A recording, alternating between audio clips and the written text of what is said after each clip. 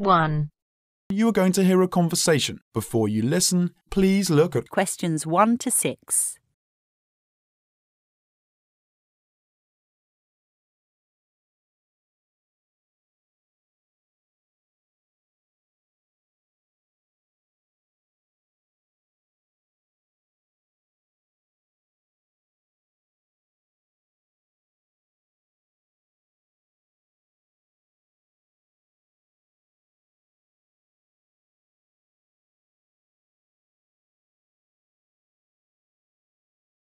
Good afternoon. Weston Car Club. Could I help you? Oh, afternoon. I was wondering if you could give me some information about your services. Sure. What would you like to know? What about racing training? I heard you had a team. No, not really. We do have a racing track, but haven't formed a team. Perhaps you're thinking about Waverton Car Club. Oh, right. I know it. I've watched an auto rally there. Really? Yes, they've already got a professional team. But we also have our peculiarity. Our track is designed for the starter or fans on senior level instead of the professional ones. Thus, it is very popular with members. Sounds good. We have driving training classes too. All the coaches here are very experienced. Is there any special place for relax? Of course. At the moment, we've got a lounge bar right behind the training centre. Besides, there are vending machines everywhere, as well as a fully licensed restaurant by the end of the year. I see. Do you have car renting service? I may need a car these days. Yes, we have a large number of cars in supply. You can choose whatever you want here. Would you please introduce the renting facilities in detail? Sure. We now have 2 styles of car for rent, Grade C and Grade D. What is the difference? Grade C includes air conditioning, a whole set of stereo, high-class engine, what's more with low mileage. Spectacular. Is it very expensive? Well, you pay £300 as a deposit, then it's £40 per day. Oh no, I'm sorry. It's just gone up by £15. Sorry about that. It's now £55 for the rent each day. I got it. And what's the next type? Well, Grade D doesn't have air conditioners and is a little bit older than Grade C, but the rent would be far less. So, how much exactly? Is the deposit the same as for Grade C? Actually, it's slightly less than the £300. It's £250, but the rent for each day is only £35. Is it a good price for you? Well, it's still far from what I expected. I will pay a visit to nearby cities for at least 1 week. £35 per day is still beyond my limit. Don't you have any discount? Then maybe you can try the VIP card. Would you please introduce it to me? Of course. You just need to pay a £30 fee for a VIP card. Then you can enjoy an 80% discount for Grade C and 75% for Grade D. Before you listen to the rest of the conversation, you have 30 seconds to read questions 7 to 10.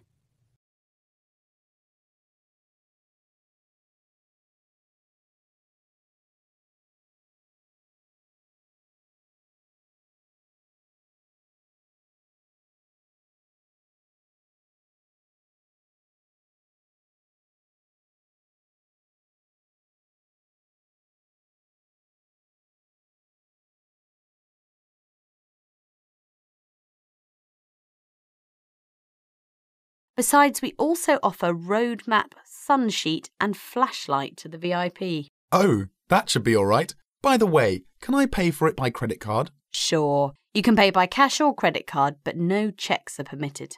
OK, then I would come in my spare time. What should I do if I want to join? Well, we book you in for an assessment with an instructor who will show you how to use all the equipment.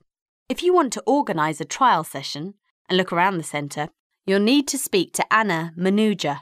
Could you spell that, please? Yes, Anna, Manuja. I'll give you her direct line number. It's 5048899615. Thanks. Thank you for calling Weston Car Club. That is the end of part 1. You now have half a minute to check your answers.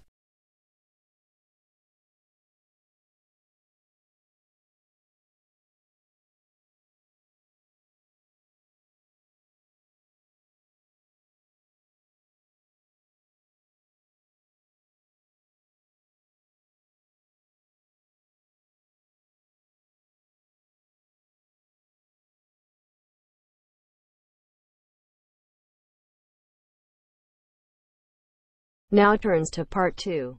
Part 2. And you are going to hear a lecture. Before you listen, please look at questions 11 to 20.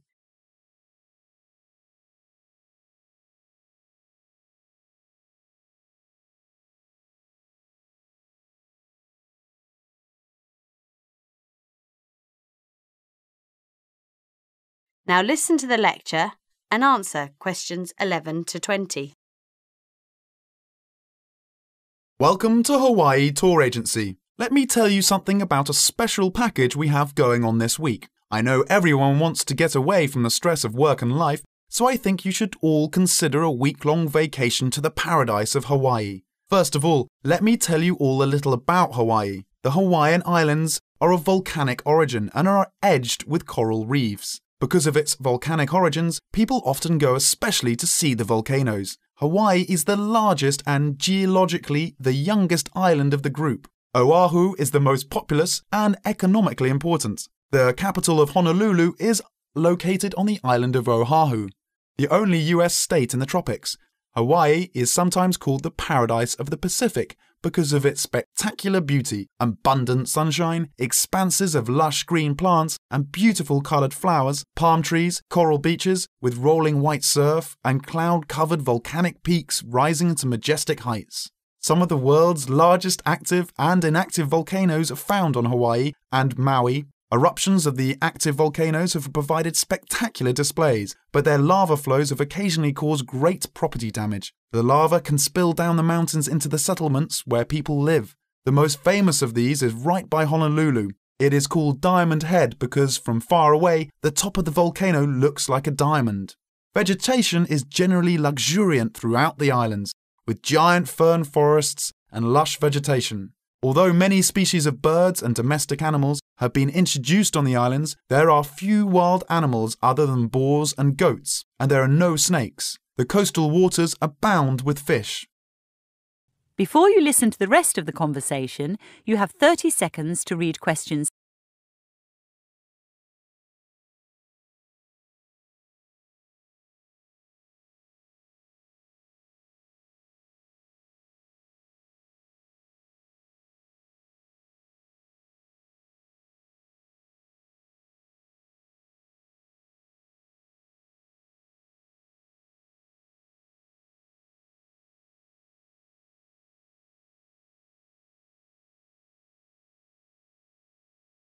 More ethnic and cultural groups are represented in Hawaii than in any other state. Chinese labourers who came to work in the sugar industry were the first of the large groups of immigrants to arrive, starting in 1852, and Filipinos and Koreans were the last after 1900.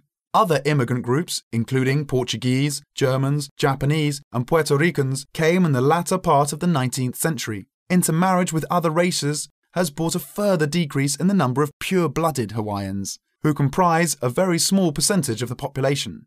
Now, this all sounds very interesting, right? For only $600 per person, we are offering a tour package to Hawaii. This includes your round-trip airfare and fully guided tours. The duration of the trip is 5 days, including hotel for 5 nights and tour buses that will take you all around. We will go to the famous beaches, the volcanoes and the forests. Sign up today to save your space as seats are running out quickly. That is the end of part 2.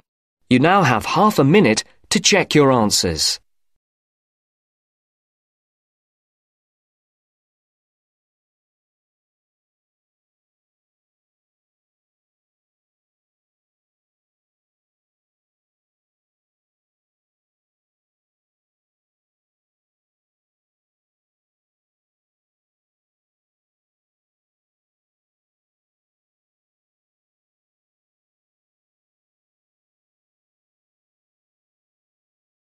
Now turns to part 3.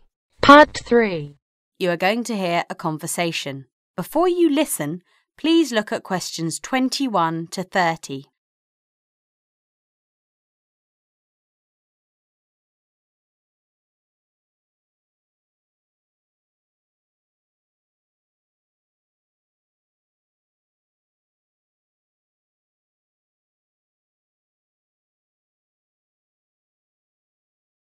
Now listen to the conversation and answer questions 21 to 30.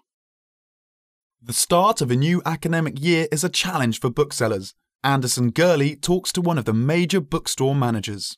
Sophia Winnie, you're the manager of Dubai Books, and you sell an awful lot of books to students, don't you? Yes, we do. How do you manage to make sure that you're going to have the books students need when all the new courses begin? Basically, we make preparations long before they arrive. Like all other major book retailers, we have a database of information, and using that, we contact course conveners in May and ask them to send us their book lists. How many books are we talking about? For one course? Yes, as an example. An average course requires about 30 books. We ask lecturers to indicate whether a book is what we call essential reading, the students simply have to get it, or whether it's what they would term recommended reading, or whether it's just a supplementary text that they tend to refer to as background reading. What about predicted buyers? It's not a perfect system, unfortunately. If a lecturer tells us that he expects us to sell 100 copies of a book, we know that we could actually sell anything from 50 to 150. That's why in practice, when it comes to ordering, it's a lot safer to go by the previous year's sales figures, if that's possible, of course, if we've sold the books before. We also build other factors into the equation, including the type of course that the books are for, the student's year group, and a measure of our own judgment. And these criteria make a fairly accurate guide? As accurate as we can be, yes. What about the publishers? Do they take an active role in promoting new books? Certainly. The academic and professional publishing market is worth about £700 million a year, so publishers go to some lengths to make sure that their books are known. The standard procedure they use is to mail out catalogues to lecturers or colleges and universities. That's been the main form of promotion for years. Now, of course, they can also post details of new or revised works on websites. Some even go as far as writing individual letters to the appropriate lecturers in order to let them know what's coming up. Before you listen to the rest of the conversation, you have 30 seconds to read questions.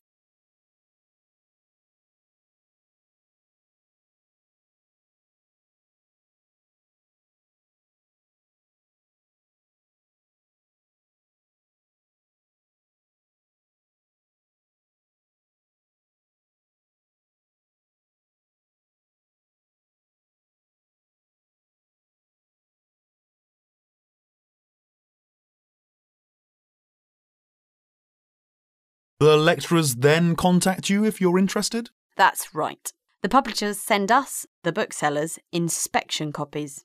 Lecturers can then get a free copy and decide whether it's going to be suitable for their course. And how does it work with the students? What are they looking for, and who helps them most? I think lecturers are best placed to understand the students' needs. Often, the critical issue is what represents value for money for students. This is more important than price per se. Do students actually need any books before they start the course? Apparently, a large proportion of students wait to see what they need. Students have a firm idea of what constitutes a good book, so they tend to give themselves time to look at all the options before making a choice. They tend to go for books that are clear and easy to use. Often the texts that their lecturers recommend turn out to be too academic and remain here on our shelves. That is the end of part 3. You now have half a minute to check your answers.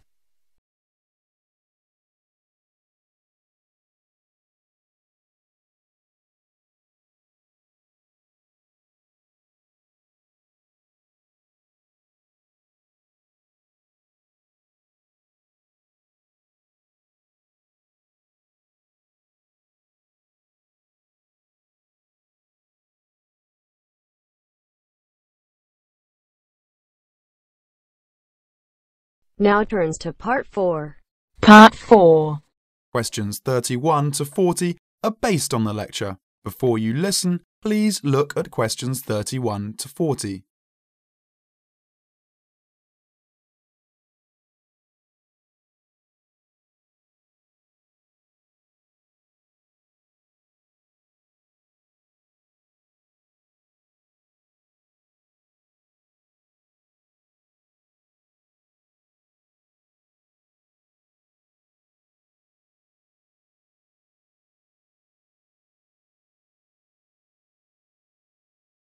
Now listen to the lecture and answer questions 31 to 40. Good morning. Welcome to the Department of Psychology's Information Day for new and intending students.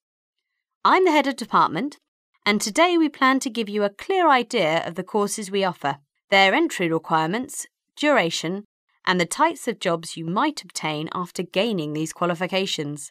During the course of the day, I hope you will take the opportunity to talk to staff and attend information sessions for particular courses that may interest you. Some of these courses are open to school leavers, but some have particular entry requirements, so it is important to note these.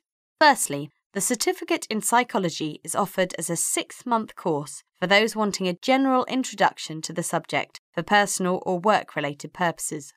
There are no specific entry requirements. At undergraduate diploma level, we provide a 1-year diploma in psychology course designed for those already in employment whose work and previous training is not in psychology.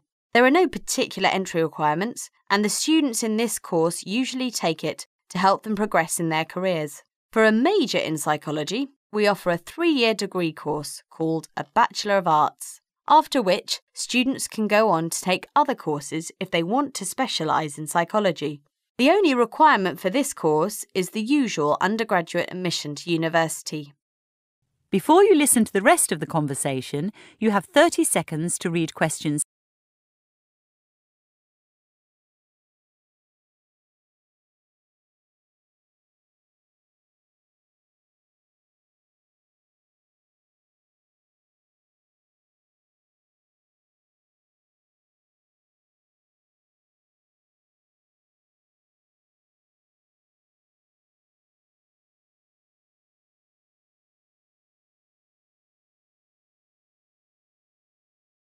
Now, for the more specialised course in psychology, we offer a master's degree to be taken over 18 months. This can be by research or coursework, but entry to this programme is only through first gaining a degree in psychology. That means you must have a degree majoring in psychology. And last, for those wanting clinical qualifications at postgraduate level, we offer a diploma in clinical psychology over a 12-month period, usually called Clinical Psychology Diploma for short. The minimum entry requirement for this programme is an appropriate honours degree. Now, it's also important that you have some understanding of the types of work these courses can prepare you for. And it's useful to know the relationship between the work you might do after you complete your course and the work of others who have studied different courses in psychology. As I said before, the certificate in psychology is for personal interest or possibly for work-related purposes, but doesn't qualify you in any particular way. Our students in this course can range from women who have stopped work to care for their children and the children who have now commenced school to support staff in specialised publishing company. They really vary a lot. The undergraduate diploma usually attracts people working in offices such as banks or in some government departments. If you gain a degree with a major in psychology, again, you are not professionally trained, but this could enable you to undertake further training to obtain professional qualifications.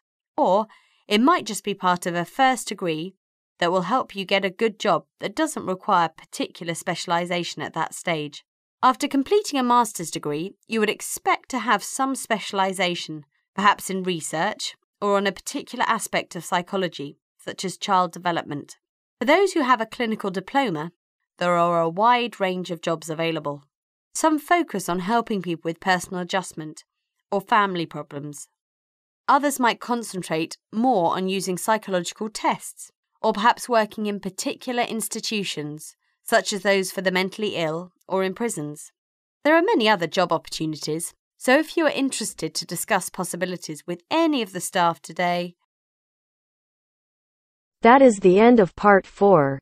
You now have half a minute to check your answers.